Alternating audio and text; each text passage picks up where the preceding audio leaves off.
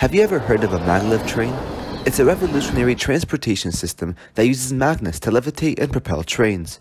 Let's dive deeper into the physics behind it. Magnets have two poles, north and south.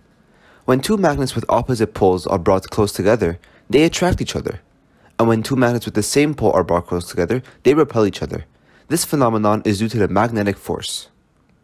In a maglev train track, there are two sets of magnets, one set on the trains and one set on the track.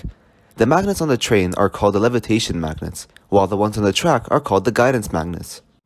As the train moves along the track, the levitation magnets on the train interact with the guidance magnets on the track.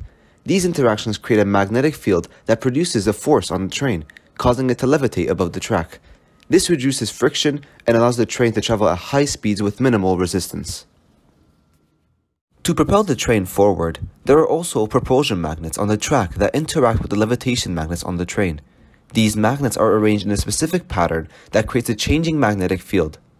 According to Faraday's law of electromagnetic induction, a changing magnetic field induces an electric current. This electric current interacts with the magnetic field produced by the magnets on the train, resulting in a repulsive force that propels the train forward without the need for wheels or a traditional engine. To slow down or stop, the train's levitation magnets are simply turned off, and the train is lowered back onto the track by the force of gravity. This demonstrates the influence of gravity, which is a fundamental force in physics. And that's the physics behind the maglev train.